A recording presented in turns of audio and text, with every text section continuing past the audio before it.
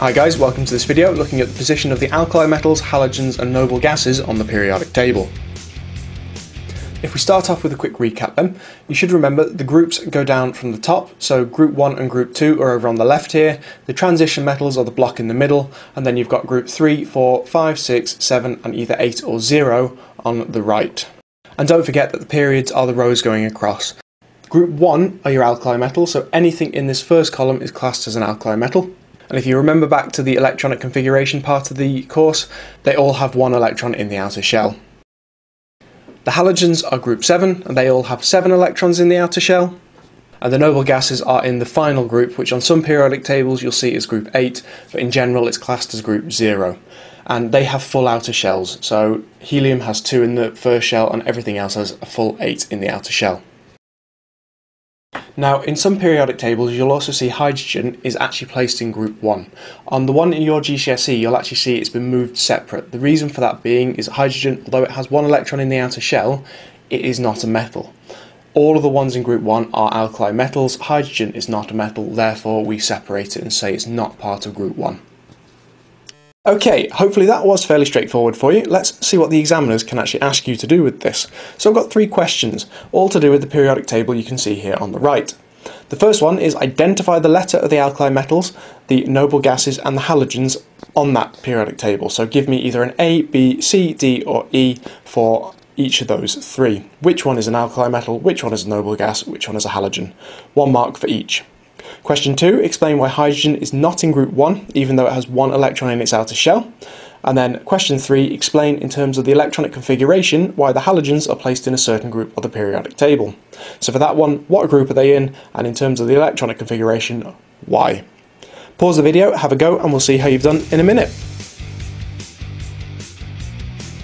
Right, let's see how you've done. So if we start off then with the alkali metal, you should remember they are group 1, so that's this first column here, and 1 mark for that. The halogens, group 7, therefore it must be B, and your noble gases are group 0 at the end here, so D. 1 mark for each of those. On to question 2, explain why hydrogen is not in group 1, even though it has 1 electron in its outer shell. So we turn around and say that the reason for it is that hydrogen is not a metal. You get your second mark for saying, well, that's non-metal, so what? All of these are metals. So the rest of group 1 are alkali metals. So you get 2 marks for those 2 points. And then the other thing you could have said is the chemical properties are different. So hydrogen reacts very differently chemically to the rest of group 1. And then if we move on to question 3, explain in terms of electronic configuration why the halogens are placed in a certain group of the periodic table. So the first mark, as I've said, is the group. You should know now group 7 is the halogens, and therefore in terms of electronic configuration, how many electrons do they have in the outer shell? 7. So 1 mark for they're in group 7 and 1 mark for they have 7 electrons in the outer shell. Make sure you say outer shell, don't just say they have 7 electrons. Okay, that brings this video to an end. I have got a review question for you, which is describe the structure of the periodic table. It's a 6 marker, and in there you should include the position of the alkali metals, the halogens, the noble gases and the transition metals, and also describe the relationship between the electronic configuration and the group and period the element's in. Now that's a bit of a recap. If you can't remember that, I'll put a link in the top right hand side of this video to help you out. That brings this video to an end.